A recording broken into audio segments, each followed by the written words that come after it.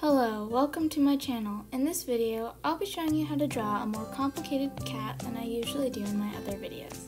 Let's get started. For the drawing skeleton, you can pause this video and just copy it onto your paper or iPad, whatever media you're using. And it's just a rough sketch, so remember it doesn't have to be perfect. For the ears and the face, you're just going to draw a short curved line on the side of the face and a longer curved line, kind of like a stretched out G on the bottom. For the ears, it's just going to be two curved lines connecting, and the top of the head is just going to be another curved line going not all the way to the other side of the face. And you're just going to copy the same thing you did for the first ear and add the inner ear, which is just another curved line, and the floof in the ear.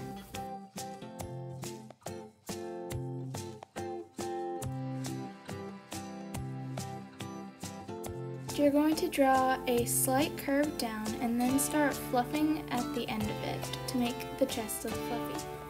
And for the leg, you're going to do a stretched out U shape, and same for the back of the leg so that it doesn't look like it has stick legs. And for the shoulder, you're just going to draw a curve on top of the front line. And for the back, you're going to go down in a curve and round it off at the end. I'm going to do a few fix-ups to make it look nice and clean.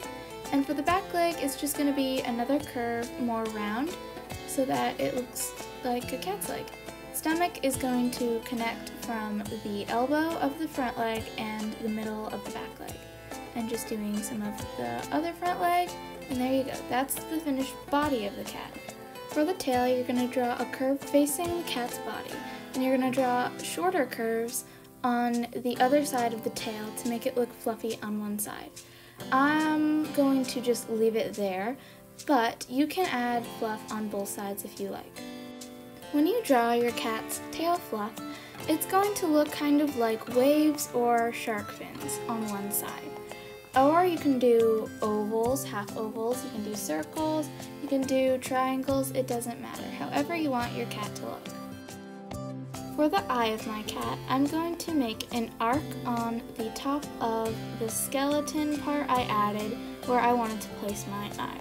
If you're not using the skeleton, you can estimate, but you're going to start off with an arc and another arc sort of towards the inner part of the top of the eye. And this one is going to be a lot more curved for the bottom of the eye and the side of the eye. And I'm just going to do the other eye on the side, and that one's going to kind of be cut off because the cat's face is sort of facing sideways and forward and not all the way to the front.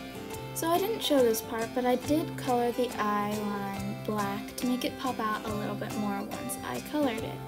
And for the mouth, you're just going to draw a really small line so that the cat looks a little bit more serious, but you could give yours a smile, it doesn't really matter. And I'm just going to adjust it a little bit to place it where I want it, and there you go. And you're going to go to the layer with your outline, and you're going to turn on reference so that the color can't escape through the layer underneath it. So sometimes I like to turn off the drawing skeleton to see if everything looks good and in the right proportions, because sometimes the drawing skeleton throws me off even though it's supposed to help. Your layer should look something like this. It should have 3 different layers. One has your skeleton, and one has your outline, which is reference, and one is blank. The blank one is what you're going to use for your colors, and I'm going to use a darkish gray and color the head and the tail. So I'm not coloring all of the body because I want to do some shading, and this will make it 1,000 times easier so that I can alpha lock and do a bunch of other cool stuff that I'll show you in a second. Oh, and I also colored in the back leg. And I forgot to do this back leg, and I just added that in there, making sure it was on the outline layer that was referenced. And coloring it in 2 with all on the same layer. Then you're going to add a layer and color the body. And make sure that the body layer is alpha locked, and you're going to add a clipping mask, choose a darker gray, and do your shading. My shading is going to be under the head and where the legs are. This is where the sun or light wouldn't hit that part of the body.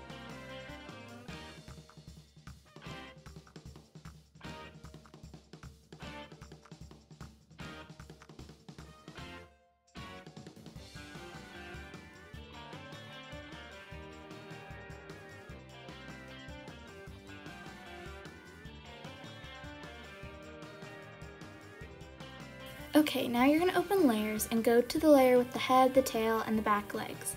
For that, you're going to alpha lock it and add a clipping mask. This is going to be for the shading, and you're going to add a little bit more shading to this one since it's behind everything. And I'm just going to do that. Okay, I've done the shading of the back legs, and now I'm going to move on to the face, and this I'm going to shade underneath the ear fluff, like here, and the eyes too. I'll add a little bit of shading kind of in the corner of the eye where the eyelashes would be to give it a little bit more depth.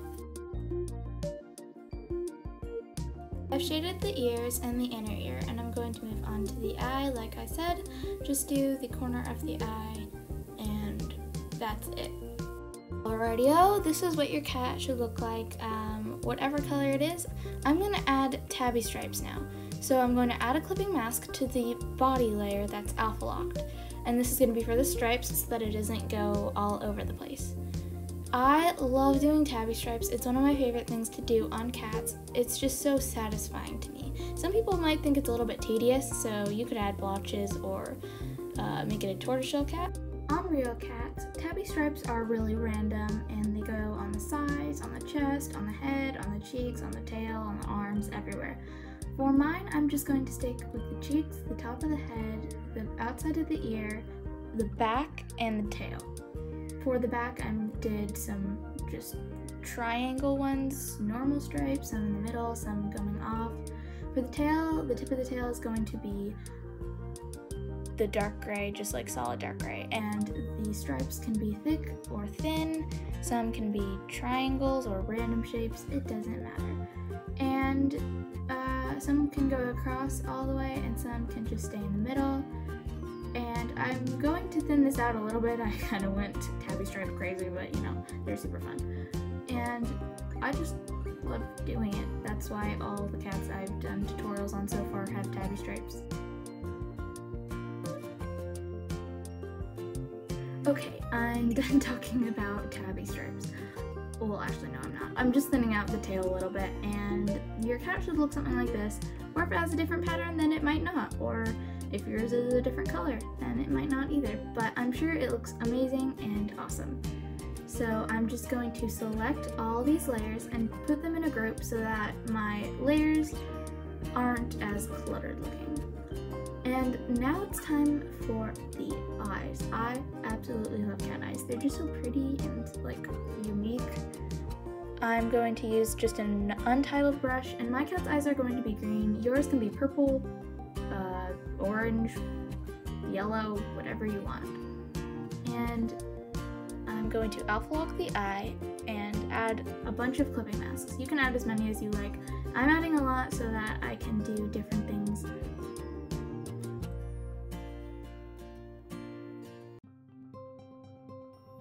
So this will make the eye look like it has shading and depth. Here's what it would look like. So like the eyelashes are kind of putting a shading on the top of the eye, and on the bottom I'm adding a little bit of a lighter color. This is sort of how people who draw anime do things, where they add a bunch of different shades in the eye. And I'm just going to keep adding as many different types of greens as I want. You can do as many different shades of colors. Yours can have rainbow eyes or cotton candy eyes. It honestly doesn't matter. And I'm just going to adjust a few different things. I like to do like colors on the outside of the eyes. I just think it looks really pretty. So I just keep adding clipping masks whenever I need more. It's great because if you add a clipping mask add a layer in between two clipping masks, then it will just make it into a clipping mask. And for the pupils, I'm just going to draw a thick straight line down and kind of curve it into a sort of like snake eye shape or cat eye shape. And I started off with lime green, but I do turn it black in a second just so that the eye pops out a little bit more. So I do a lot of touch-ups around my drawings because I make so many mistakes. So if you make a mistake, it's totally okay. Just try and fix it up and I'm sure it'll be a-okay. And if you want me to do a video where I don't erase anything and I don't use the adjust feature, then comment down below or like this video, or do both, either one. And I'm adding some like little stripes around the pupil of the cat's eye. These kind of remind me of frogs. I don't know why. You don't have to do this for yours, but I'm just going to do mine like this, and I'm going to use, I think perspective blur was what it's called.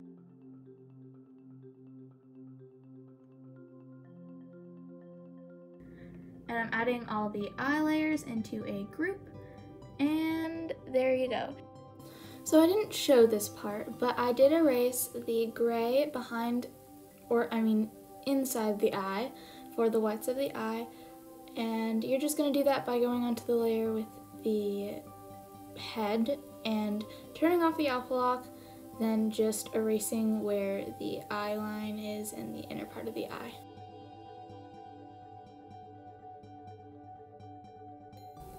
Okay, now you're going to go to the group of brushes called Lumerance, and you're going to choose the brush called Flare, and this is going to be for the highlights of the eye.